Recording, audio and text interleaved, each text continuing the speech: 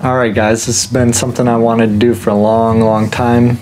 In this video we're going to be going over my 2024 habitat plan for my property. The way I want to set up this video is going to be more like a lecture where I'm going to have the camera facing my iPad and then I'm going to be talking over as we go through the different layers of drawings that I did for my property. So it's going to be probably a little bit long, a lot of rambling, a lot of figuring things out as we go. So stick along and hopefully you'll learn something, or if you have something to teach me that you know about habitat, please leave it in the comments.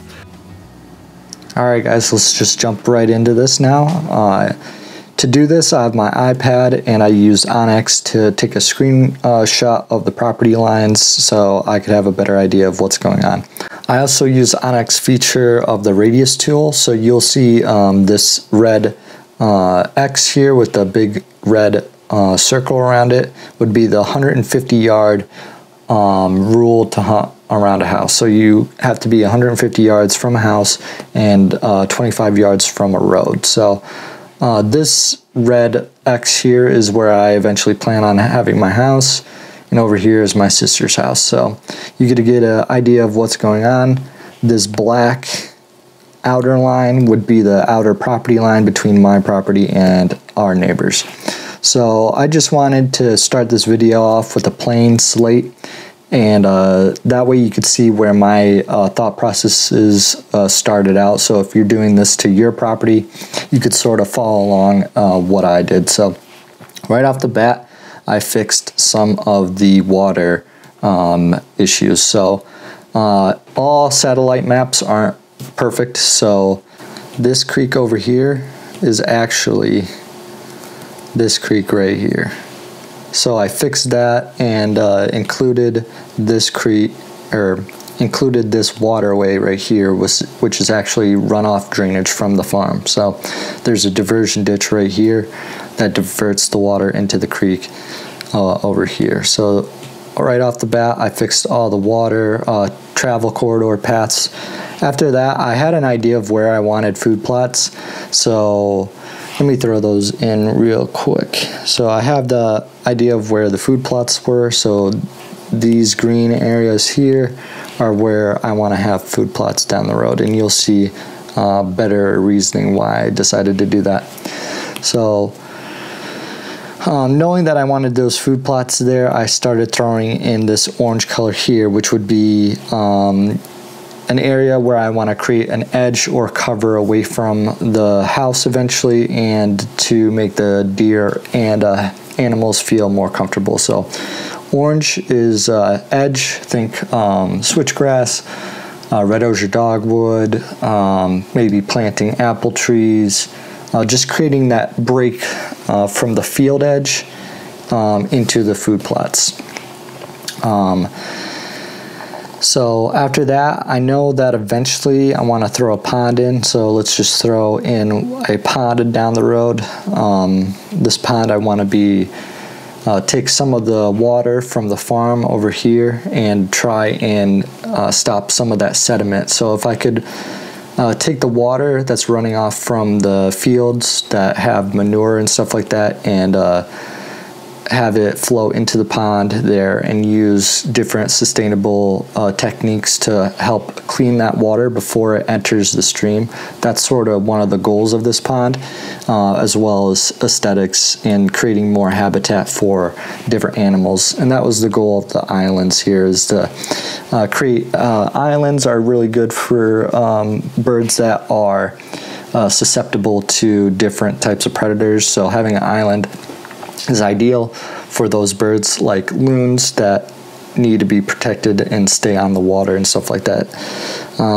So not only for aesthetic reasons, but also for habitat improvement reasons. So I threw this pond in here thinking about trying to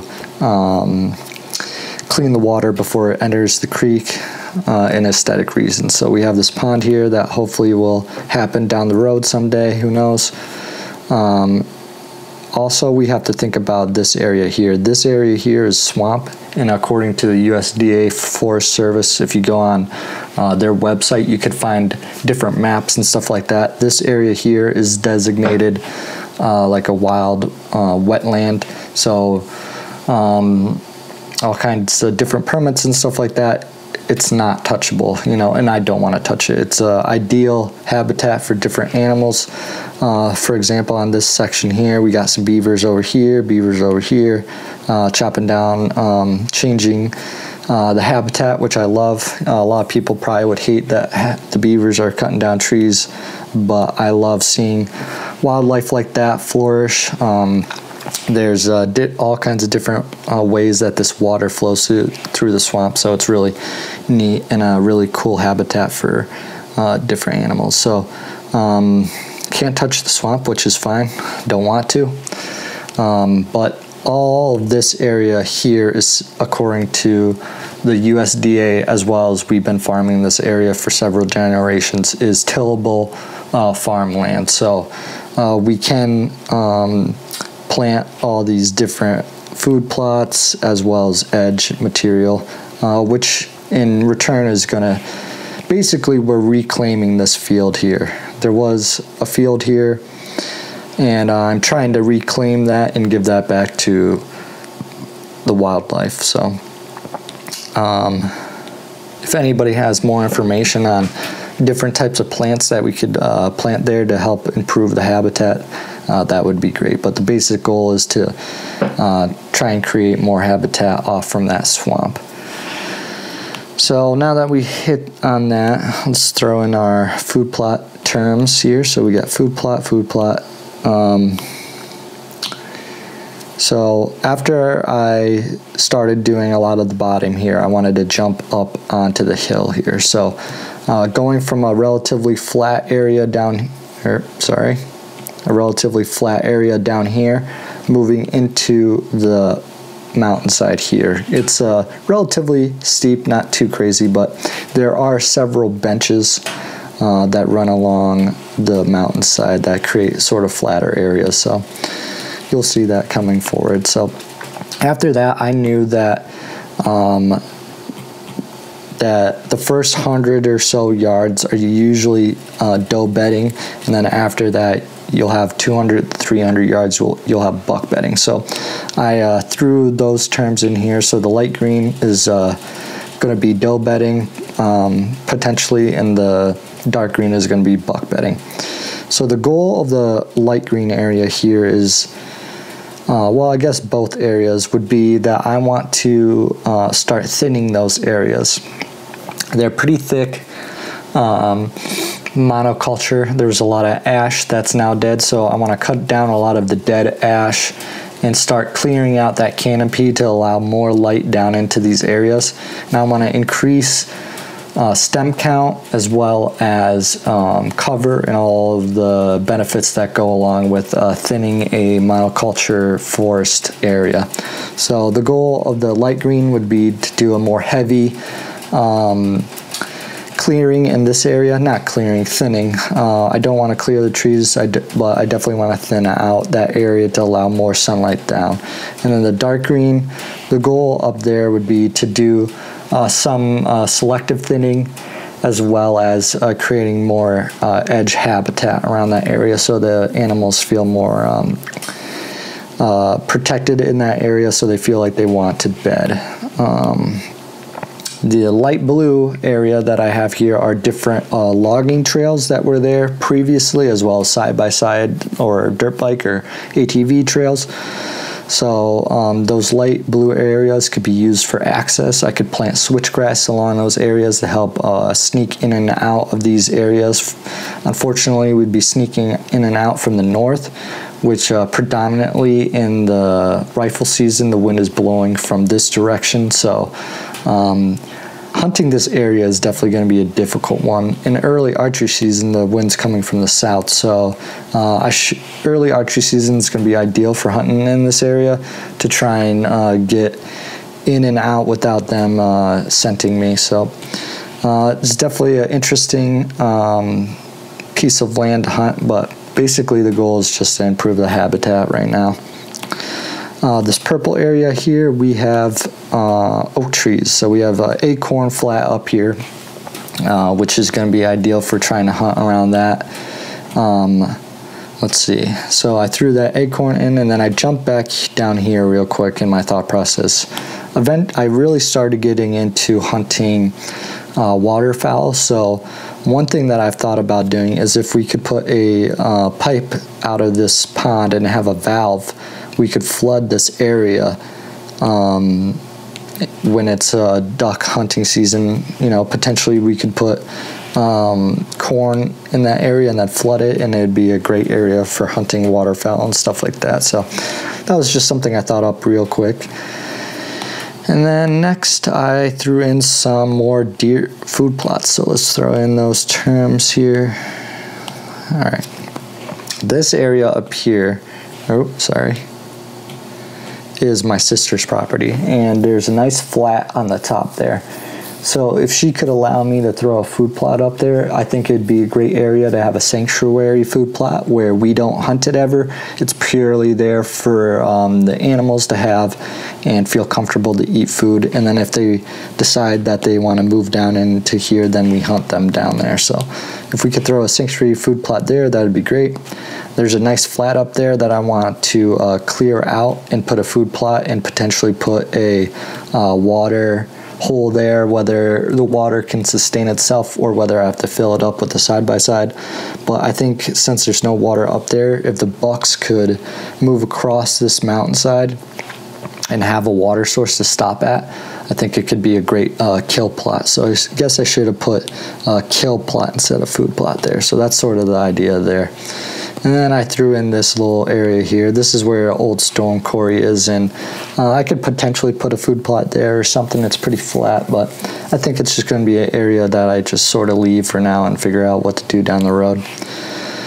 And then lastly, I have just trees where I planned on planting trees. So if this is where I plan on having my house someday, I really wanted to plant trees along this 150-yard no hunting zone area to create a buffer between the food plots, so the deer feel more comfortable going in there. So I just sort of went around and thought of good areas to put on different trees, potentially different oaks or apple trees, stuff like that, or just trees for aesthetic reasons. So that's sort of what I have going on here.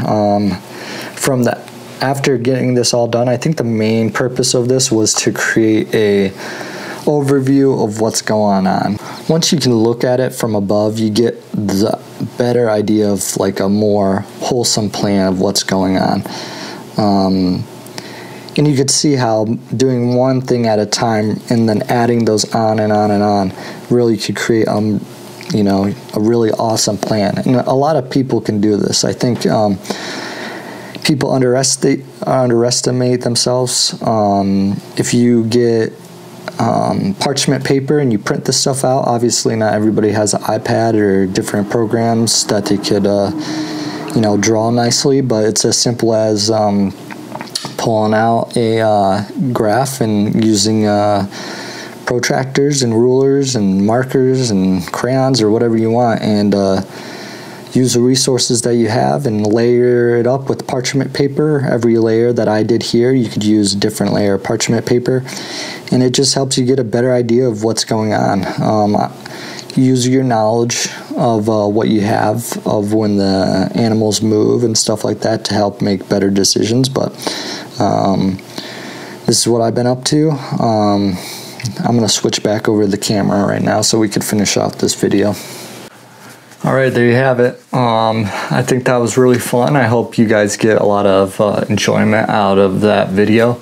Lately, I've been driving around with a book in the side-by-side with my daughter and my wife, and we'd identify different trees in this area and really get an idea of what's going on. And the goal of that, this master plan, is just to have a more cohesive idea of what's going on. That way, all my thoughts are on the same page, and I could look at it and be like, oh, okay, this is an area that I'm lacking information, or what type of vegetation that I want to plant there. So I could start breaking these food plots into, I know that there's going to be a food plot here and here.